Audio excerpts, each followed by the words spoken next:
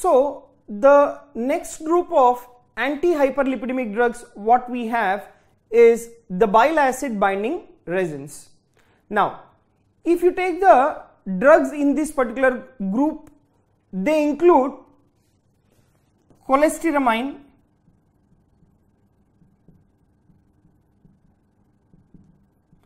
and then we have Colestipol, and then we have Colesevelam, right? So these are the group of the bile acid resins, that is cholestyramine, Cholestipol, and as well as Colesevelam.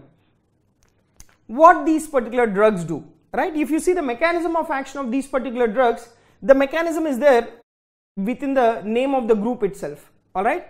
So remember, these particular drugs, they will go and bind with the bile acids in the intestinal lumen, alright? So what these drugs will do, they will bind with the bile acids present in the intestinal lumen.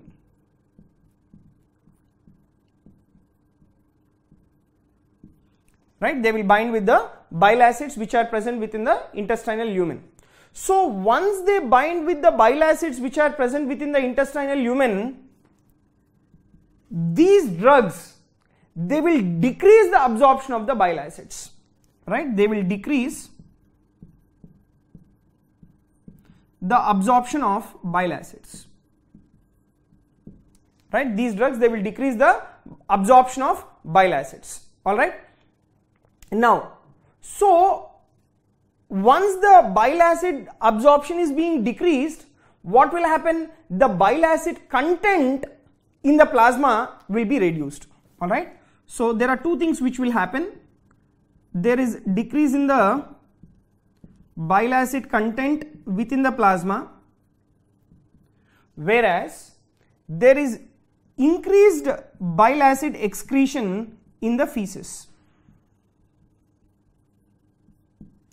Right, there is increased bile acid excretion within the feces. Now you take this particular bile acids. Bile acid content in the plasma is reduced. Now where are these bile acids synthesized from? These bile acids, they are synthesized from cholesterol. Right, bile acids, they are synthesized from the cholesterol. So once the bile acid content in the plasma is reduced, whatever the cholesterol pool which is present within the liver, right, whatever the cholesterol pool which is present in the liver, it is being converted into bile acids. It is being converted into bile acids. Why? Because the bile acids which have to be absorbed at the level of the intestinal lumen, they are not being absorbed because of these particular drugs. So the bile acid content in the plasma is reduced. So but bile acids are very much required for our body's fat metabolism. So in the liver, whatever the cholesterol is there, that is being completely converted into the bile acids. Alright.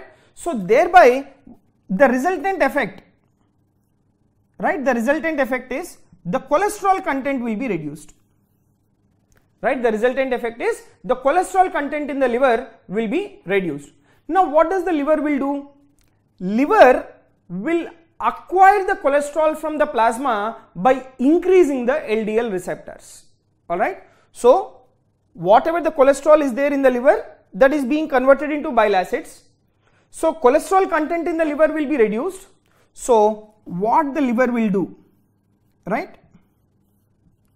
Liver, it will acquire the cholesterol, right, it will acquire the cholesterol from the plasma by increasing the LDL receptors. By increasing the LDL receptors. What will happen once the LDL receptors are increased on the liver? Remember, once the LDL receptors are increased on the liver, they will cause the reabsorption of cholesterol into the liver. Alright, next. The other important point you should remember about this particular bile acids is, bile acids, if they are present, alright, bile acids, if they are present what the bile acids will do is, bile acids will inhibit the triglycerides. The property of the bile acids is they will inhibit the triglyceride production in the liver, right? They will inhibit the triglyceride production within the liver. Now, what is happening whenever you are giving these drugs? Whenever you are giving these drugs, the bile acid content is reduced. So when bile acid content is reduced, do you think that can they inhibit the triglyceride production? No, right? So whenever you are giving these drugs, the bile acid content is reduced.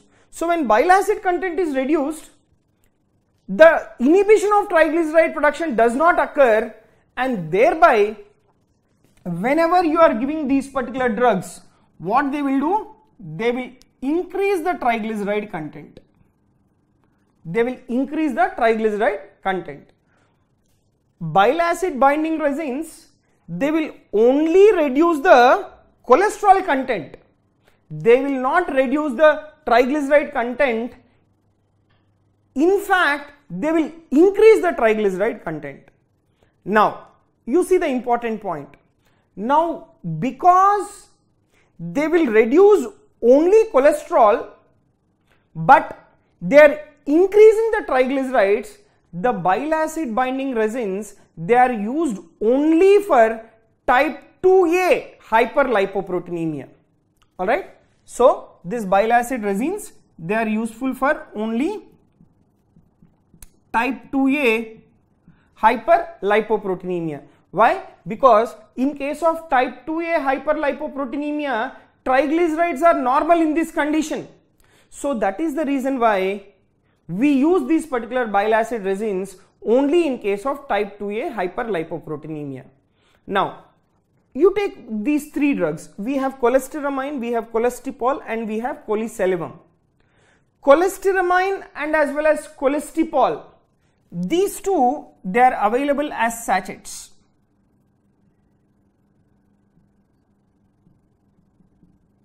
Right? These two, they are available as sachets.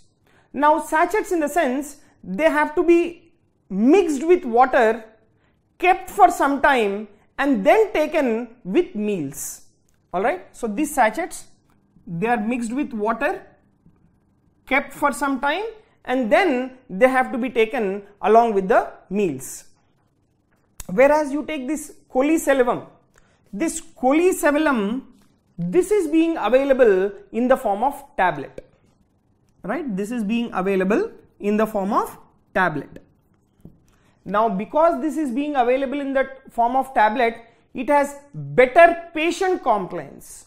Right? It has better patient compliance. Alright.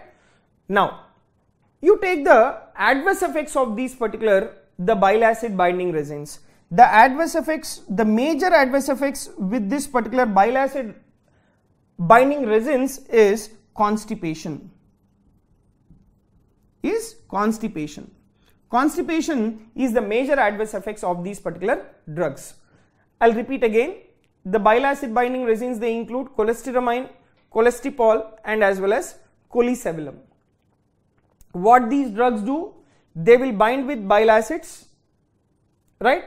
And they will inhibit the absorption of the bile acids. Alright, where exactly within the intestinal lumen. So thereby what will be the effect?